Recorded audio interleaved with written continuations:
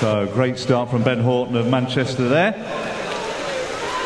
And some lovely underwater work on his backstroke as well. And it's Ben that's probably got a metre lead heading into this part, but it's pretty much evens across the board. Lanes 4 and 5 turn together into the breaststroke leg. Watch out for things to change a little bit here.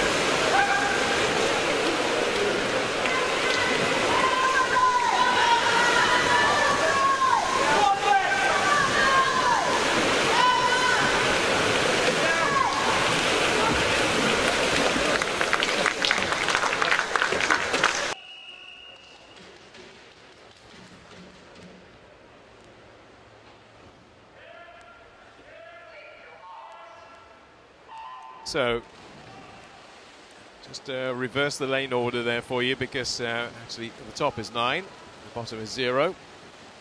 So closest to us is George Rakin of Borough of Newham and Nathaniel Napley of St Albans on the far side. Obviously with the splash and dash, all comes down to the last few metres, who can get their hand on the wall. It's looking pretty much like it might be 0 actually this time. Very close to it.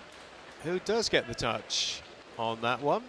Well, it's Benjamin Hall of Durham City, Tom Arkwright of Leyland Barracudas, Samuel Lander of Bromley, City of Manchester Aquatics with Ben Haughton, Jack Jenkinson of Skipton, Maxwell's Samuel Pyfinch, Oliver Dade of Gloucester Derwentide, Thomas Maskell, Ethan Thompson of Hamilton Aquatics of Dubai, and Team Bath with Maxwell Adams.